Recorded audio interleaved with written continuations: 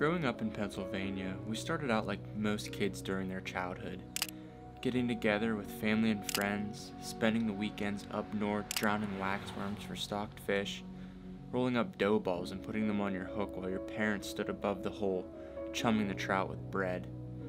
But as time went on, we became more intrigued at the older generations carrying their fly poles up and down the stream, showing off that picture-perfect dry fly cast right before dark as the green drake filled the sky over Kettle Creek in Potter County. We always watched and thought, man, that looks fun. So at about 10 years old, Caleb and I picked up fly rods, throwing green drakes and stimulators until they were completely waterlogged. Then we would strip them under like a wet fly, swinging them, catching stocked fish until our fingers looked like raisins. That was when our passion for fly fishing started and grew to what it is today. That's why you still fish dirty water.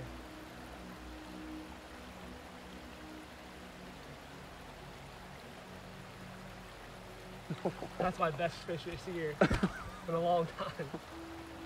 Today is a little different though. Who would have ever thought a pink fly could catch as much as a natural hare's ear or pheasant tail? But it does. Today we focus on getting out, sharing laughs on the stream, telling stories and spending quality time with our friends, getting friends into fly fishing and making new friends along the way. That is what fishing is to us. It's not about going out and catching the biggest fish or 100 fish. It's about sharing the stream with good people and making memories that will last a lifetime.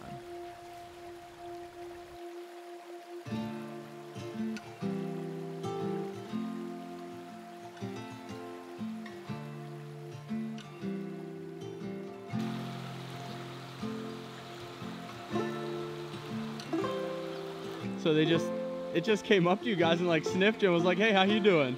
Yeah, Nick was gonna play like a dog. He didn't get the full treat.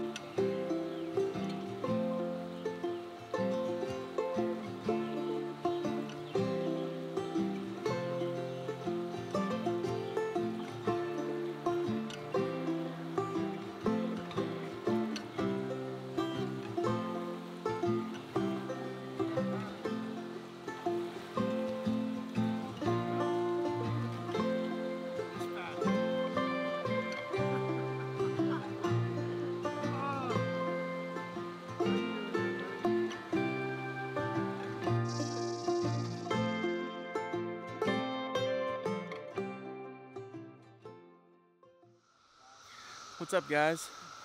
Just out here today with my cousin Nick and my buddy Kevin, and we're into some fish. So I'm gonna try and put a little video together for you guys. Not sure if I'm just gonna kind of do like a video of like a vlog or just a video of just a bunch of fish action. So we're gonna keep working our way upstream here and see what else we can get into. But we're into them. It's a good day, so stick with us. Guy's got some spunk. I like that brassy.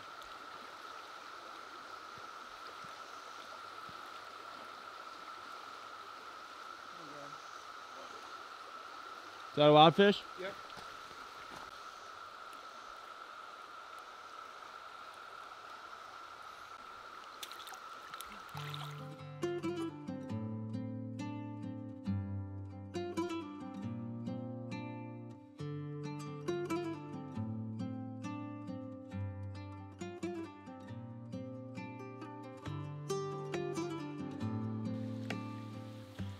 Morning, guys.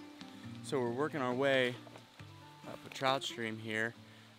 We started down low and we worked our way up, and beautiful water. We just got a bunch of rain, but we're not catching any fish. So there's a feeder stream that flows in right here, and we're fishing up it a little ways, and we're seeing some. Like when we come to the deep runs, there's some trout laying in here, but they're not feeding, and I'm not sure what's going on, but we're working up a sweat. It's like 80, it's supposed to get up to like 83 or 85 degrees today. But I think what we're gonna do, we're gonna fish our way up through here, and then we're gonna go back to the truck and head down lower on the stream and see if we can get into a few more fish. I don't know. Conditions are perfect. They're real spooky. And I don't know, this stream gets pressure, so I don't know if maybe they're getting a little bit too much pressure this year, or if it has anything to do with the drought we had last summer. It was pretty brutal on a lot of these brook trout, but we're gonna stick with it here and keep at it. All right, we'll see you guys.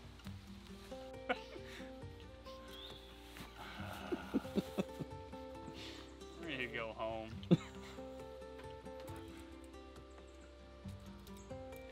Anybody want to buy a rod?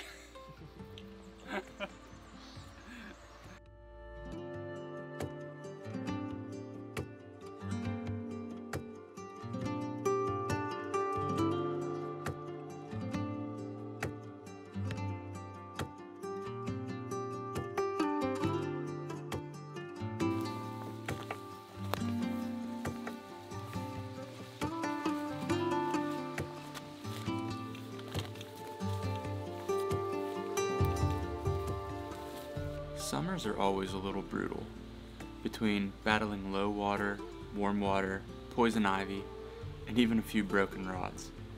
But honestly, those are the real reasons we are out there. Getting out of the house, spending some time away from work, and spending time with friends doing what we love. Catching fish. Oh, look how dark this one is. Is just the bonus. Dude, that's a good fish too.